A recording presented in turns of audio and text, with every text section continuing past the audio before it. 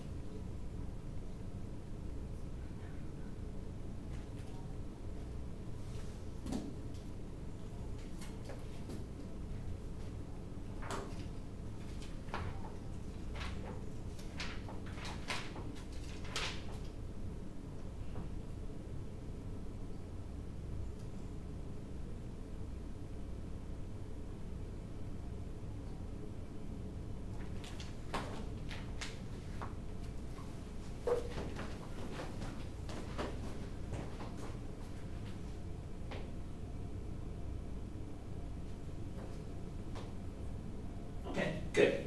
So we just reviewed that nitrate has a charge of -1.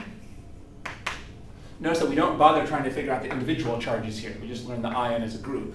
Chloride we can figure out from the periodic table. No, then we made a mistake. Oh. Then it's going to be -1, and it's not going to be +5. It's going to be then plus.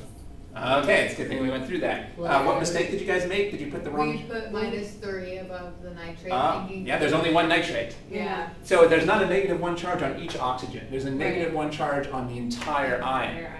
Okay. But we know the ethylenediamines are neutral from that table. So what's the cobalt's charge? +3. +3. Yeah. Okay.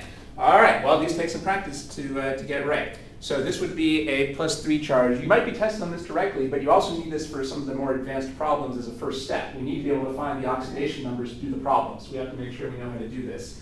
Let's take a look at page 68.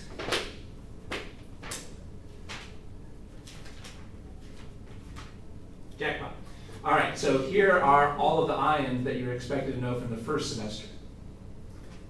They've got some of the ones we just went over, like cyanide and hydroxide.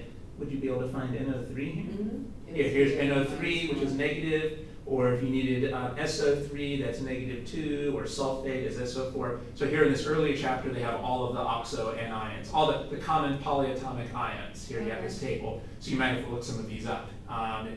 So notice this is not saying that, this tells you the charge on the ion as a group. Right. And these are not charges you can figure out from the periodic table. You have to have them memorized or look them up. So that was on page 68 of your book. It looks like you have that marked from an earlier semester. Okay. Or maybe. All right. So good.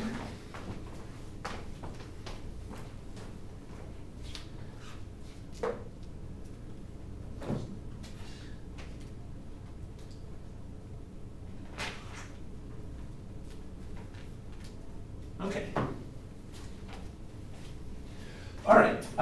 Well, it looks like you guys could use some more practice on those. Yeah. But maybe we won't spend more of our time on that. But you Yeah. should definitely try more practice on those on your own, because that's an important skill for the more Yeah. complicated problems here as well. But let's try to move on to isomerism.